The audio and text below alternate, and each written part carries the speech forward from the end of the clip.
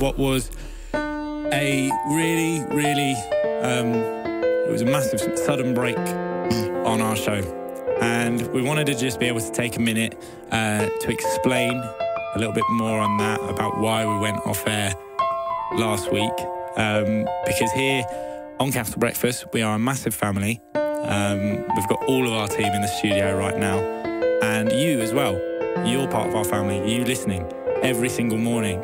You're part of that. And we wanted to share with you some there's no other way of saying it. It's some really sad news. I never thought I'd have to do this ever. Last Tuesday, very suddenly, we lost one of our best friends. My best friend. And our colleague, producer Joe. He was not just part of the Capital Breakfast family, but a loved member of the whole team. Everybody that works here at Capital, completely obviously devastated, and we're trying to process this all together, and we're all around each other, and we're all a massive family, and we wanted to be able to share this news with you as well, so that you just understand a little bit more about where we're coming from. Joe has worked for Global, who obviously is the parent company, for 9 years. When I first met him, he was the first person I met when I walked in the door. Very first person. And I remember thinking, who's this guy? This guy is, yeah, he's a bit of a Del boy. Like I remember thinking it, and he took me out, and he was that guy. You know, he worked on our video team. He's worked at LBC before. You know, he was with me right from my very first show. He taught me everything.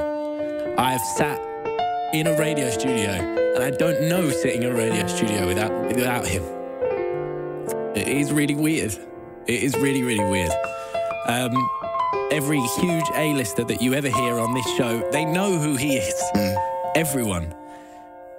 You know, he's the person that they spoke with first, and he's the person that, if you've ever called into this show, if you've done Wake Up Pun or anything like that, he was the person that picked up the phone and in his voice would go, "Hello, buddy."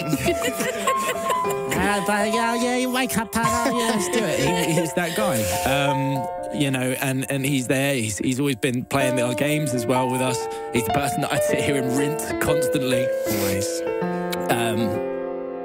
Yeah. So he's the person that, you know, we share our mornings with every day. And Sean and Sunny and our exceptional team of producers, you know, that keep the show moving. And I guess, you know, we wanted to be able to tell you a little bit about producer Joe as a person. Now, this is going to be really hard. He really couldn't do enough for people. He was the nicest guy that I know, but hands down. Hands down. He was kind, caring, loved dogs, really loved dogs. He was obsessed with his daily step count. Yeah.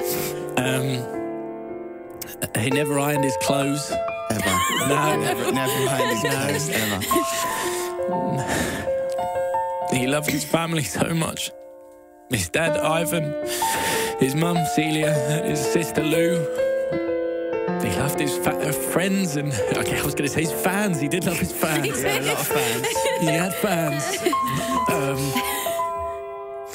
But the thing that he loved most of all is doing this show, and he loved you listening right now. He loved making you happy. There are so many things that the list would go on that you had heard us do on Capital that was him. He was like a genius at just coming up with these ideas.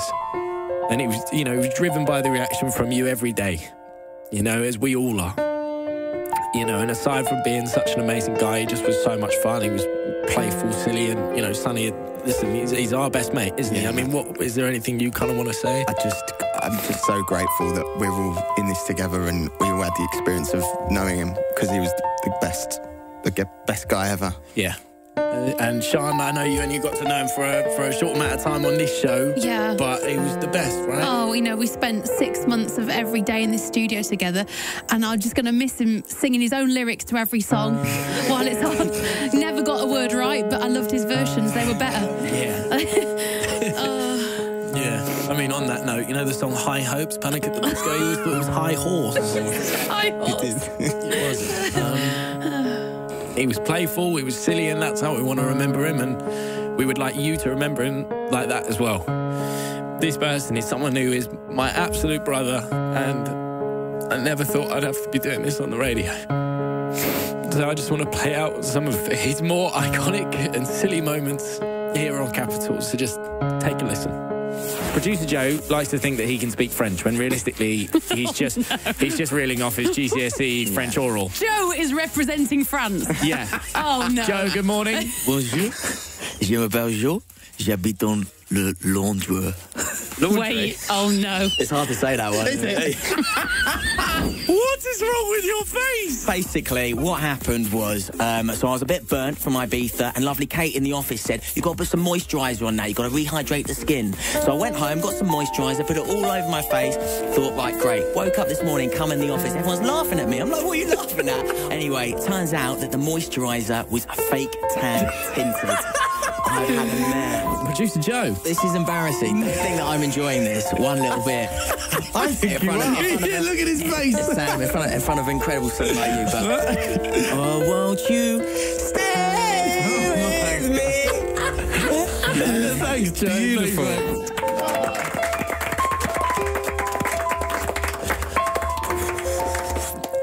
Joe, you're going to be so missed by us here at Capital every single day, mate.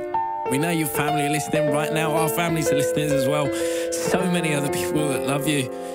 You're a best friend to all of us. You love coming in here, entertaining people every morning, singing so horrendously out of key. And we're going to carry on making people laugh for you, mate. Genuinely for you, okay? Producer Joe, we love you. And because of that, mate, the show's got to go on. The show's got to go on. So thank you so much, Joe. We love you so much.